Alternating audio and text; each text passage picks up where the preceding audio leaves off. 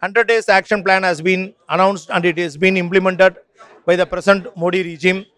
In the 100 days action plans, 7 production units of Indian Railway, Rail Coach Factory, ICF, MCF, Wheel and Axle Plant Bangalore and Patiala. At the same time, 44 workshops of Indian Railways, including Golden Rock, Ponmalai Workshop and Perambur Cage Works, Perambur Loco Works, 44 workshops have been proposed to corporatize by the present government. And we, the Dakshina Railway Employees Union, are conducting various programs and we have given call to the public to support us. And we conducted Dharna to withhold the policies of this government. And the government plan is not only to privatize the corporation of workshops and the production units, and their plan is to privatize the passenger rail service and freight rail services. The first passenger rail service which is to be privatized is Teja Express from Delhi to Lucknow, and it is to be inaugurated on October 4, 2019, and it is the first private train was inaugurated by this present Modi government.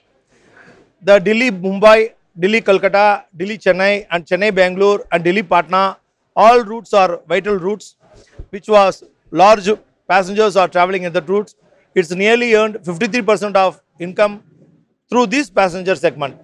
These passenger segments have been privatized and there is a proposal to hand over all these routes to the private owners.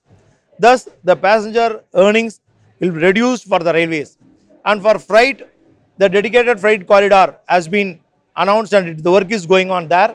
The entire freight services will be handed over to the private owners.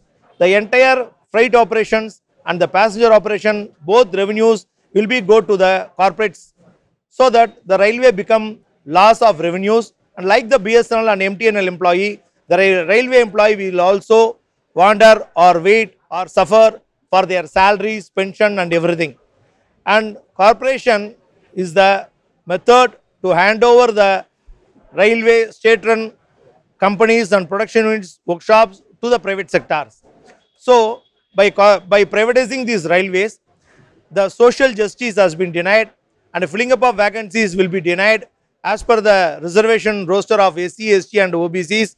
And we oppose this not only for this job security or recruitment or other things. We oppose this because the public, the common man can't able to travel to the trains, because there are 160 travel concession has been there for freedom fighters, for sports persons, for those going to appear the examinations in the downtrodden communities, senior citizens and physically disabled persons, and everything will be stopped if the rail services, passenger services have been privatized by this government. So that this struggle is not only for the railway employees' welfare or for the only unemployed youth's job. This struggle is for the common people and to save the country and to save the nation by protecting the railway workshops, corporations, production units and railway open line services. It should be maintained through the government sector, not by the railway rolling stock company or any other thing. So that our struggle is going on. We request the public, the passengers and the common man to support our struggle and to stop the privatization, to raise your voice against this government's anti-labor, anti-people policies. Thank you.